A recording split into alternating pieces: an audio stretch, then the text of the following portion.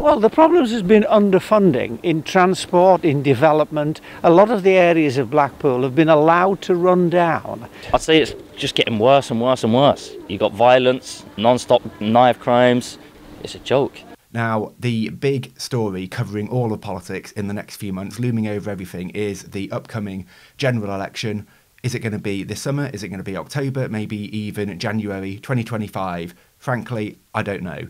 But what I do know is that across the north of England, voters will be going to the polls 5 years on from the dramatic 2019 general election, where large swathes of the north of England switched their allegiance after decades of support for Labour to the Conservatives, putting Boris Johnson into Downing Street in the process. My first stop is the seaside resort of Blackpool, where there will soon be an early electoral test for Keir Starmer and Rishi Sunak. In just a few weeks, there's going to be a by-election in the Blackpool South constituency after its MP, ex-Conservative Scott Benton, was caught by the Times newspaper offering to lobby ministers and table parliamentary questions on behalf of gambling investors. Mr Benton was facing a recall petition, with 10% of local voters needing to sign it to force a by-election. This week, though, he belatedly decided to speed up the process by resigning as an MP, meaning there will now be a new vote to replace him.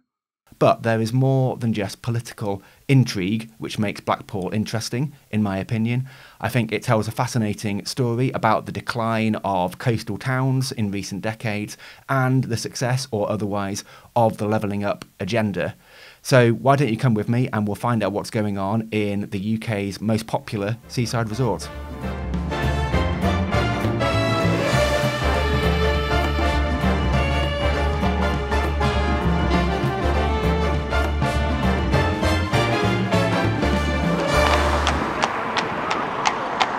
So it is a wet, drizzly Wednesday morning in Blackpool, and I am with Susan Newton from the Lancs Live website. Hi Susan. Hello, thank you so much for having me. Well, it's nice to be joining you here. So tell me about where we are right now. Well, we're in Cedar Square.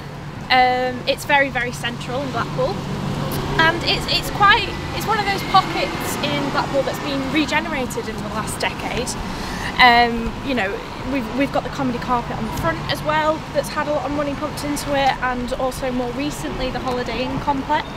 And this is just one of those areas that's very foodie as well. So yeah, I can see there's a wood-fired pizza, there's a wine bar, there's a trendy chicken shop over there. That's pretty nice. Yeah, I mean, even one of those owners, the chicken shop, specifically said that it's sort of Blackpool's answer to the Manchester Northern Quarter. Yeah, I can see that. I can definitely see that. And I've also spoken to other cafe owners during my work, and you know, they've said that previously this wasn't ever an area where you could come and have a little nosy round, but now you can, and it's become a destination. Yeah, absolutely. So we are walking from Cedar Square to perhaps a less salubrious part of Blackpool, but you've grown up in this area. Just tell me about sort of your experiences of Blackpool during your life, and also as a journalist.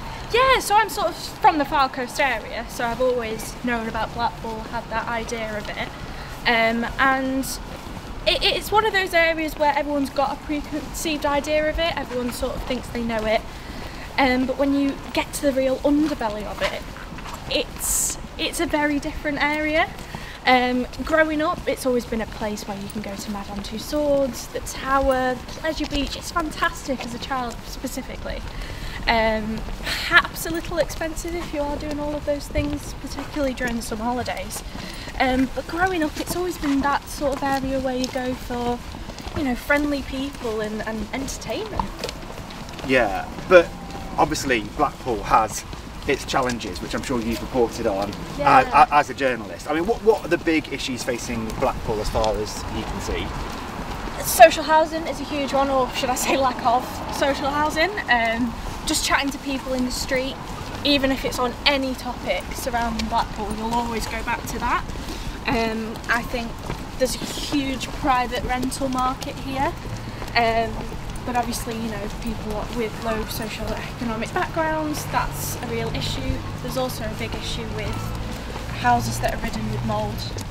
Again, that's, you know, another issue with the private rental market. So, you know, more social housing, it's crying out for that really. Antisocial behaviour is another one as well.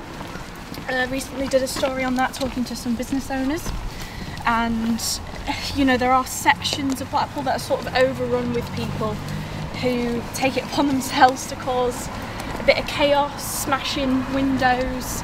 There was a number of smashed windows in some of the cafes just where we were.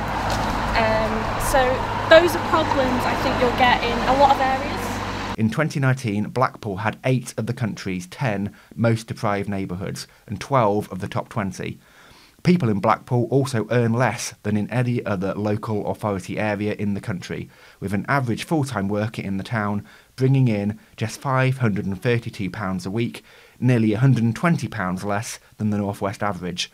And between 2020 and 2022, Blackpool had a total of 120 drug-related deaths, the highest rate of any local authority in England and Wales. So I am in Blackpool town centre, standing outside the Hounds Hill shopping centre, and I really want to know what people living in Blackpool think about what it's like here, for all the challenges and opportunities. So I'm going to ask a few people, do a bit of a vox pop. To be honest, it's just a joke. Like, you've got people on the streets sitting there begging. It's just a rundown place, to be honest. I'd say it's just getting worse and worse and worse. You've got violence, non-stop knife crimes with kids and stuff like that. It's a joke. And what would you like to see that would make it better, do you think? I think, honestly, just a few more places to open up, like, to go and do more things. There's not much here you can go and do. You've got the amusement parks or fish and chip shops. Other than that, there's not really anything around. Do you think Blackpool's got better over the years, or has it got worse? I've been here 10 years now, and when we first came here, it was really good. The last 3 years, I'd say, with antisocial behaviour, it's gone a bit bad. But before that, there weren't really much. Where I live, on my particular street, there was a lot of it. The police have clamped down on it, so some of it has gone now. But yeah, it's just really antisocial behaviour. I think that's got a lot worse. You know, the youths, but there's not really much for them to do, so they hang around on streets and stuff like that. But in the short space of time we've been here, we've been quite heightened actually by the way they're tackling the problems. And it has got problems, there's no question about it. And I do say that the selection of MPs that we have at the moment are tackling this in a robust and also human manner. So, you know, I applaud what they're doing, and I think people should support them. So when you say the tackling the problems, what do you think the problems are in Blackpool? Well, the problems has been underfunding in transport, in development. A lot of the areas of Blackpool have been allowed to run down without any seeming encouragement to do something about it, and they're tackling it, and that's got to be good. In some deprived areas of the Blackpool South constituency, like Waterloo Road, just a few hundred yards from the thrills and excitement of Blackpool Pleasure Beach, life is hard and poverty is widespread. But there are some local businesses offering a lifeline to locals who've fallen on hard times. I went to visit one to see how they're getting on. She's a lovely girl, you know. She is, I can tell. I'm one of her customers. You're very lucky. So, tell me about the South Shore Pit Stop Cafe. South Shore Pit Stop Cafe is a community cafe. I have an ethos of community spirit. You arrive as a customer, you leave as a friend. What we want to do is build it up to a place where people feel safe, where people can get advice and come and talk, because it's all about expressing what they need and how they can get support. So it's more than just a cafe, really? Yes, more than just a cafe. We promote mental health. We have a pay it forward board which is designed to help anybody, not just the homeless, but anybody at all that could be having a tough day. We promote... How does the pay it forward board work? So the pay it forward board is designed, anybody can come in and ask if they can pay for a meal onto the board. We will then put a star on there. It will tell you what meals available, and anybody can come in and just take that star off and just bring it to the counter. We don't ask questions, we don't ask anybody to prove that they've got no money. What we do ask is, are you okay? Do you need to talk? Is there anywhere we can guide you to? Is there any food banks? Is there anything that you need to talk about? Just to make sure that their mental well-being is okay as well. And do you get a lot of people using that service? We do. We get a lot of people using the service. More than I thought we would, and a lot of our payments onto the board are from general members of the public, so we do get a lot of people using it. So you're clearly an important part of the the community on Waterloo Road? Like, tell me a bit about this area. Like, what's the area like? Waterloo Road in particular is not what it used to be. Bond Street is not what it used to be. I've not lived in Blackpool all my life, but I've been here 14 years and I've seen it deteriorate massively. In what way? High crime, buildings becoming very depleted, very run down, drugs, alcohol. They're the main things. However, the increase of possible rents on shops and the increase in council taxes are preventing businesses from trying to open and flourish, to bring us back, to make us thrive. So what needs to happen for areas like Waterloo Road to thrive? We need for it to be cleaned up. We need the community to pull together, but we also need the councils and the government to listen and not just spend money in one area. Spread it across the entirety of Blackpool, not just one specific area. Holidaymakers will not come around here when they're looking at the rundown buildings. They want to be somewhere nice and pretty, and Waterloo Road and Bond Street doesn't show nice and pretty. In the last few years in Blackpool, there's obviously been a Conservative government, you've got a Conservative MP, or you have for the last few years, and they talk about levelling up and the tens of £1 million that's going in to Blackpool and areas like Waterloo Road to make it better. Do you feel like you've noticed any change because of that? Okay, I actually think that Scott Benton has done an awful lot in the area. He's made a mistake. There's things that have happened that maybe shouldn't have happened, but he has done an awful lot in this area and been very visual so people can see him. I've actually had Diane Mitchell, who's a councillor, I've had Simon Cartmel, who's a councillor, I've had Scott Benton, all in the cafe, all at the same time, and we've done drop-in surgeries in the cafe for our local community to see what needs to be done to help, what can we do about the crime and how can we sort it out. So you might vote for him again if there is a by-election and he stands? I don't want a by-election. I think it's, to be fair, we're going to get a general election, so what is the point in having a by-election? It's more funds being spent when them funds need to be used elsewhere. Why use them, that £300,000, when we're going to have a general election? Despite its deep-seated social problems, Blackpool is the undisputed seaside home of showbiz glamour. Just ask the cast of Strictly Come Dancing, who make their annual pilgrimage to perform at its Tower Ballroom. And now a new £13 million museum called Showtown has opened to put a spotlight on the town's glory days of entertainment, featuring items like a vintage sooty puppet and Stan Laurel's hat. I went to take a look at how it's getting on. Well, it's been at least 10 years in the making, 150 years worth of history that we're celebrating here, but it's been a creation of collaboration between storytellers, performers, those that have been involved in the entertainment business, in circus, in dance, and those that are involved in the development of the seaside resort, all telling their stories as a great collective and being shared with colleagues here at the Showtown Museum, and then worked on with fabulous museum designers who have reimagined the way that museums work to create something really quite sensational for Blackpool. It reminds me of time spent with my grandparents and my parents, but it also brings it right up to date in terms of how my children are grown up in the area. So, there's artefacts in there that relate to Sooty and Sweep and Orville, which were my generation, but there are things to do for younger people as well. So it really reflects entertainment through the years, with Strictly Come Dancing being some of the most modern, taking it back to Northern Soul, which is still highly celebrated within Blackpool, to elements of circus, which is alive every day in Blackpool in terms of the Tower Circus. So there are memories for me that will be shared with others, but there really is something for everybody in terms of stimulating historic thoughts, but also going out and still enjoying today. Now, when we got here, there was a queue out the door to get in and see the attractions. I mean, how are people reacting to it in the few days that it's been open so far? Well, I genuinely have to say I have never seen so many smiling faces in my life. The reaction, the response so far has been absolutely phenomenal. People coming through the doors, not necessarily knowing what to expect, but then coming out and just being enthralled by what they've seen within. It's a real place of fun, it's a real place of celebration, and I think it really puts a spotlight back on Blackpool in terms of that pride and proudness that local people have of the area. Now, we know Blackpool has its problems, they're well documented, but there's a lot of regeneration work going on. How does Showtown fit in with the wider regeneration of Blackpool? Yeah, you're right to say that. There is a lot going on at the moment.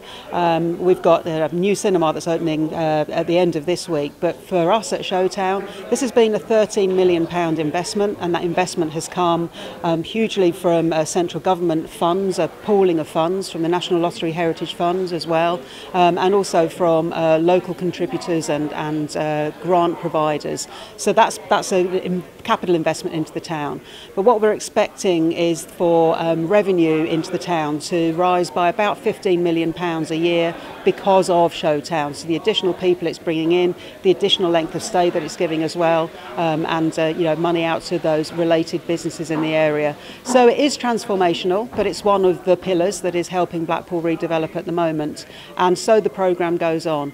There's a lot of work that's happening in Blackpool, whether that be through business and office development or continuing with our long-lasting legacy of entertainment, but there's a real catalyst at the moment. Blackpool last year experienced 20 million visits. It's a really, significant driver to our economy in Blackpool, the visitor economy. So yes, if Showtown can encourage a share of that to come through, we should have a fabulous first season. Despite the tens of millions of pounds in government cash going in to regenerate Blackpool, it's still the Labour-run Blackpool Council responsible for making things happen on the ground. And when I went to chat with their leader, Lynn Williams, at their HQ in the newly redeveloped area around the town's main railway station, it was clear she has big plans for the town's future. We hear quite a lot about Blackpool being at the wrong end of league tables for things like life expectancy and drugs deaths and things like that. As council leader, you're obviously very proud of Blackpool. Is it quite painful for the town to be, in many people's eyes, sort of have so many problems? Oh, obviously, we have challenges in Blackpool, and leader of the council. But this is my hometown, and the council's priority, all of the regeneration work is for our people. Is about creating better jobs and opportunities, and housing. We know that a lot of those health inequalities, addiction, domestic abuse, poor educational attainment is linked with poor housing, and that has been our absolute obsession over the last 10 years, which resulted, we're really pleased to say, in the announcement the Secretary of State made at the Convention of the North of 90 million. Most importantly, I think that's a recognition from central government that they're going to work with us to resolve this issue, because that it is so important. And all the other work around public health, we're doing some amazing stuff to work with our people and to improve those health inequalities, because that's absolutely this council's priority. So the £90 million that Michael Gove has announced for regenerating the housing stock in Blackpool, how big a deal will that be for the town? Like, how much can you achieve with what he has promised? It's fundamental, and it's more, obviously the 90 million is fantastic and very welcome to have, but it's more about that relationship now that we have with Homes England. Because if you go to the top of the tower, and you can see how dense our housing is. So it's about having a different relationship with Homes England, who understand that we need to renovate and repair, and we don't have green land, brownfield to extend and build houses on. So it's a case of how we work and how we alter that housing. So 8 years ago, the council borrowed money and set up a wholly owned council company, Blackpool Housing Company. So over the last 7 and a bit years, we've been buying up, hostels, HMOs, and converting them to good quality accommodation. And that is now over 700 homes have been created. So, and we know that it works. We know that that has an immediate impact on communities, but we need to do that a lot quicker and on a much bigger scale. Whenever I'm talking to political leaders in the north, I hear about how the swinging budget cuts that local authorities like yours have had to endure in the last 10, 15 years, and so many of them are struggling to fulfil their basic services as functions. I mean, how much can a council like yours do given those funding constraints? Are you reliant on having to work with other organisations like central government to achieve the aims that you want?